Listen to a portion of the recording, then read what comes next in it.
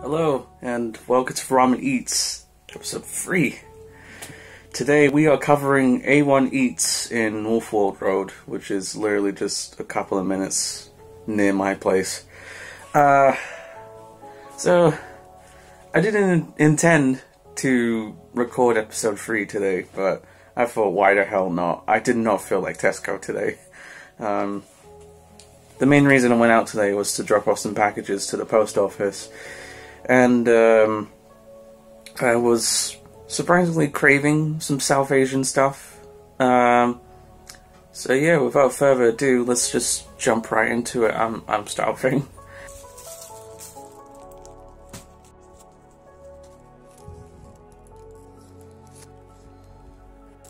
Grease-proof, yeah? Please. After unraveling that, I realised the damn grease from all of the pastries and stuff I got, they just started dripping out of the bag, and it was probably heat as well, but yeah, it wasn't great. But anyways, I got a bunch of stuff, so let's get onto it. So we got I think this is lamb or chicken. I got one of each, but I think this is lamb. This is a lamb kebab roll, I presume.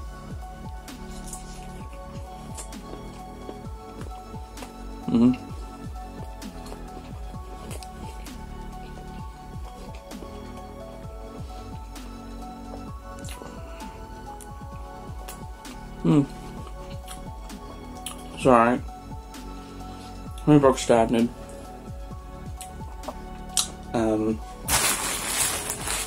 I wasn't expecting much, but wow, it's got a kick to it!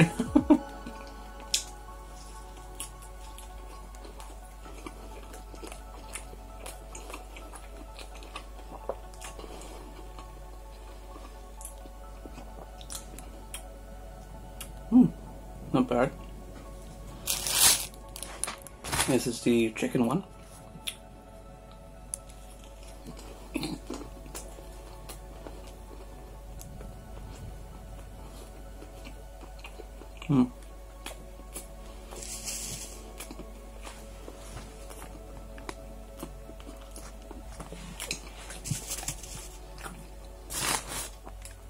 Not half bad.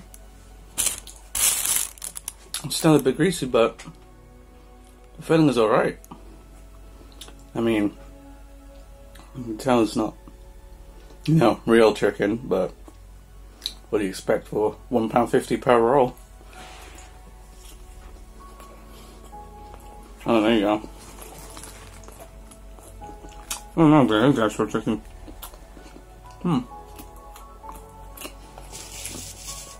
I think they put like a curry base on it or something, probably.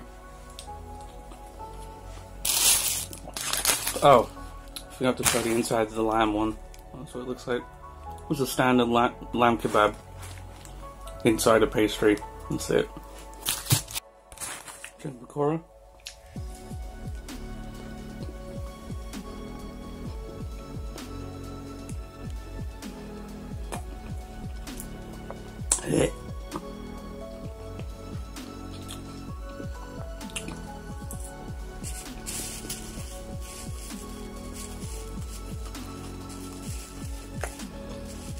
Yeah, I'm not enjoying that. Okay. Chicken pakoras, as far as I'm aware, are supposed to be crispy. That was soggy as fuck. That's what was reheated from yesterday. I get it. Everything was reheated from yesterday. They told me it wasn't freshly made today. A bit let down by that, but I just hope everything else isn't of this standard onwards. Chicken pakoras are supposed to have a little spice, not too much. It shouldn't distract you from the overall spices and other stuff you put into it. This one, it's not doing it for me. We're not done yet though. Punjabi samosa? Basically Shinghara samosa.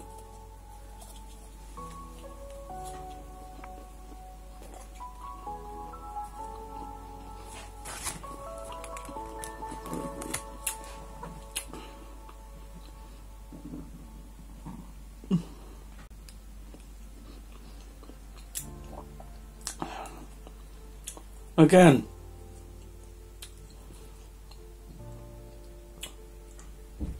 the dough is alright.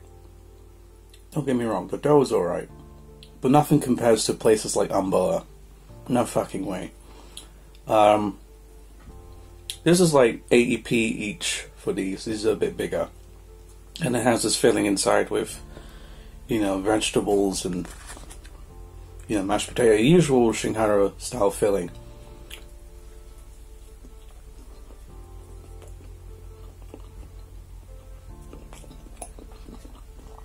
I'm not feeling this now.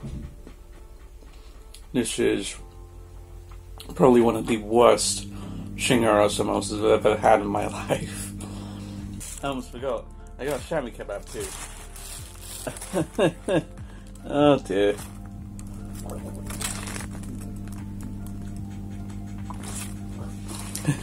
I'm scared to bite into this. It was at this moment that he knew. He fucked up.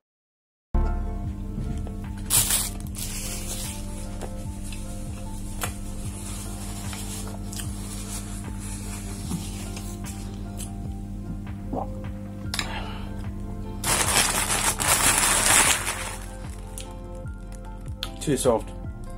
Way too soft.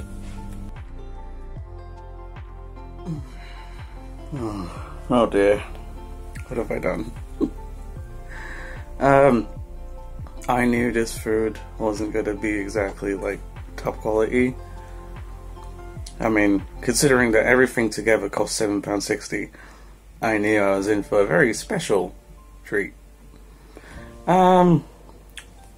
So yeah, most of the items, like the samosas and lamb kebab rolls, the Punjabi style samosas, they're about 80p each. The lamb kebab roll and chicken kebab roll were 150 each.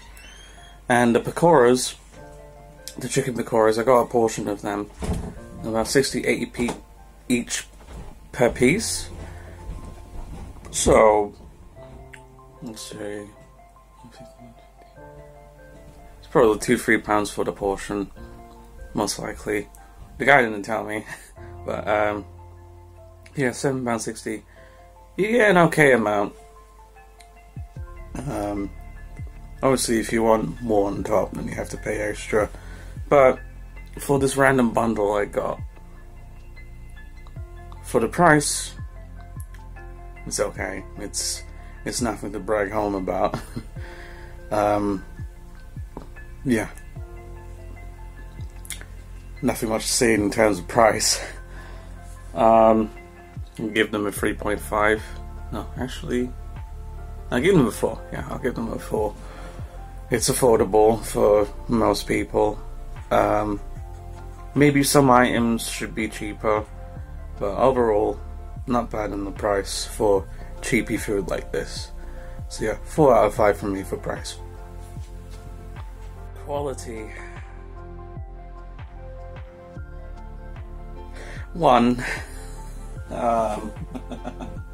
Yeah, that's the lowest rating I've given on this channel so far for quality. Yeah, 1. It deserves it. Everything lacked actual flavor. I understand it's cheap food. It's not meant to be, you know, like restaurant quality. It's essentially street food.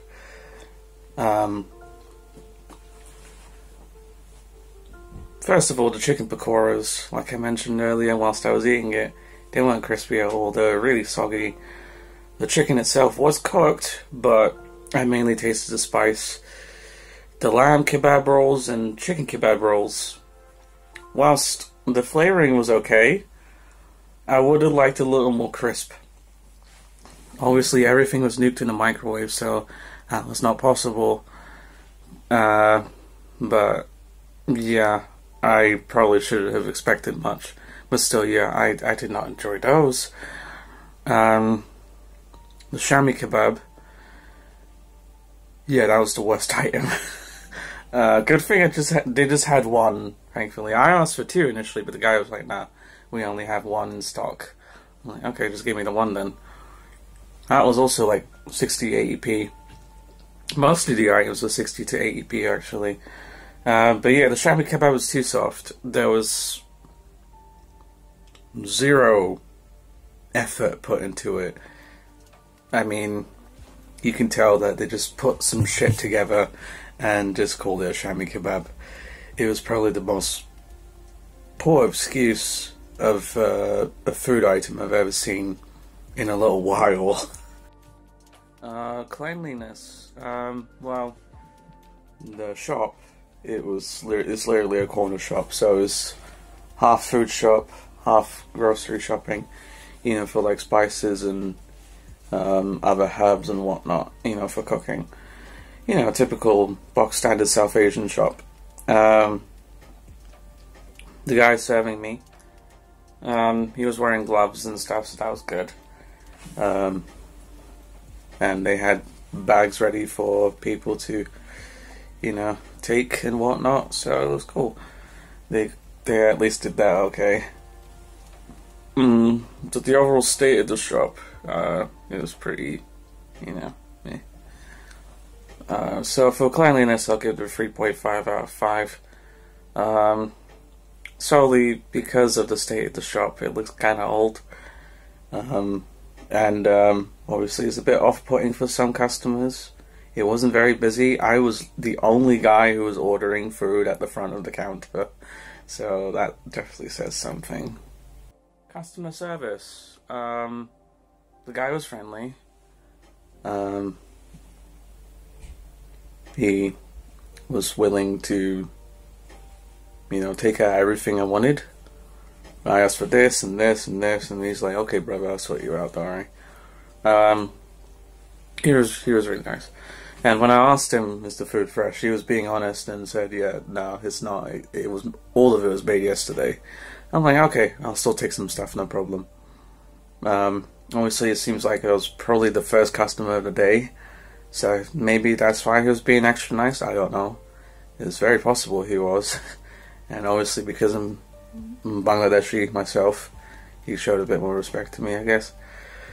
So yeah, that was alright. So for customer service, I'm gonna have to give them 5 out of 5, simply because the guy knew I was Bengali, and he was trying his best. Honestly, he was genuinely trying his best to make the food seem, you know, decent, when I knew it wasn't, obviously. But I wanted to give it a go anyways. So, overall score of A1 Foods in Northwold Road. This is gonna be really hard. 2 out of 5. No, even worse. 1.5 out of 5. Yeah, whilst the customer service is pretty decent, and the cleanliness is okay, and the pricing was okay, the food itself really let this place down today. I knew what I was getting myself into when ordering today, and to be fair, you shouldn't expect much from a place like this. If you don't mind cheapy food like this, then you're more than welcome to go here, but on a regular basis, I don't recommend going to this place often. There are much better places you can get South Asian food. I personally recommend Umbala in Whitechapel or any other branches that might be near you. Their food is always fresh, ready on the day. They are constantly making food. This place, obviously, they seem to have their food ready from yesterday, and I highly doubt they ever get it out fresh, judging by how the guy was speaking to me. So yeah, I do not recommend this place. This is definitely the worst reviewed place I've talked about on the channel so far, and hopefully I don't have an experience like this again for a while.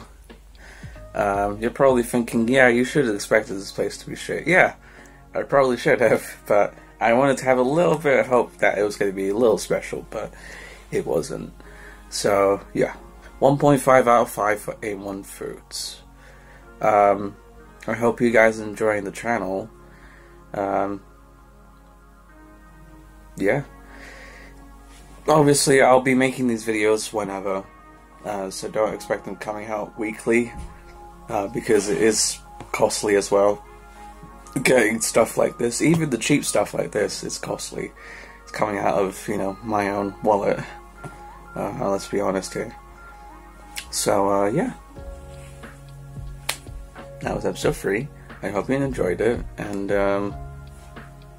hopefully you don't have a disappointing experience with this place yourself. Please do not order from this place, I'm begging you.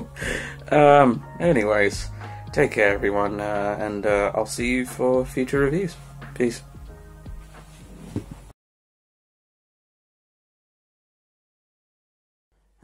Okay.